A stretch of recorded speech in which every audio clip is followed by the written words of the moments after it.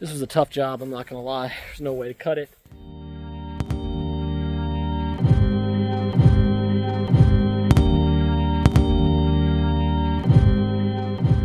Today we got a big construction debris removal job on our hands.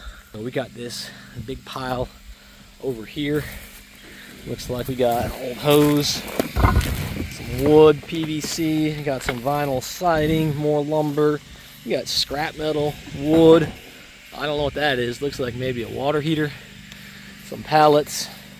And then over here, we got this old stove that the customer wants us to move, but this thing is heavy, very heavy. So customer says she has a tractor over there that she can get into the bucket, and then we can take it over to the truck, put it on the lift gate. But at least we're able to back right up to the pile, which is kind of nice. And hopefully it takes no more than, I don't know, maybe an hour. Now, I wish this job only took an hour, because once we got to work and we removed that top layer of debris, there was just loads of small bits of wood and insulation buried underneath that pile. And that's why it's important when you get construction debris jobs that you look at them in person, because you wouldn't be able to see some of this stuff from a picture. And so on top of all that, it was super hot out, so we had to take a couple breaks to stay hydrated and maintain our composure so we didn't pass out. But yeah, this was definitely a lot of work. Because look how close we are to it. Let me show you. So you can see the back of the truck, and here's the pile, so we can throw this on no problem.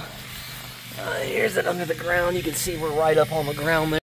So one thing about the box truck that I did not realize is that with the lift gate being underneath it, it's hard to go up hills, especially backing up them, because it will hit the ground sometimes. So you got to be careful.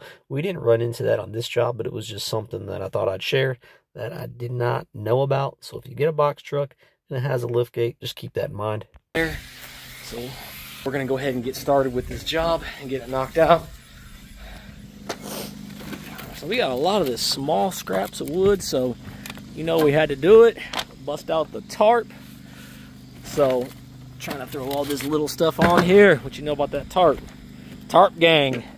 Here we go. Oh man, it's hot, it's humid out. But that's what we got so far in the box truck. Got this old piano down here. That's gonna be heavy right there. You got these pallets. This one's pretty long. Check out that pipe. It goes all the way there. All the way there. It has to be at least 20 feet. I'm gonna have to saw that in half. But yeah, trying to fill up this tarp first with all the small stuff.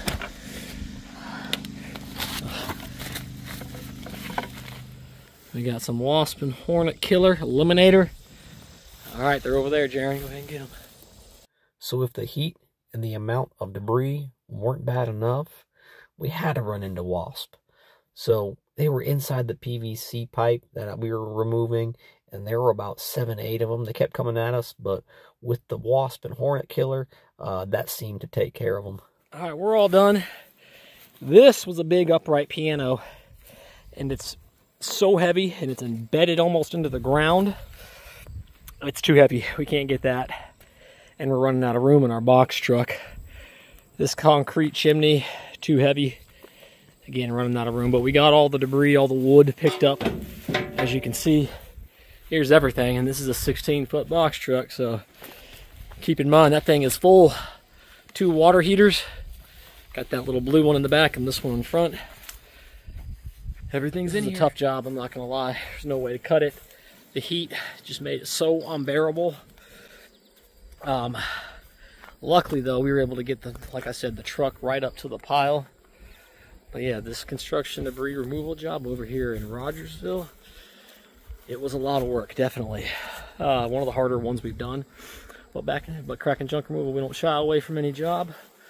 So we're happy to help out our customer and get it all done.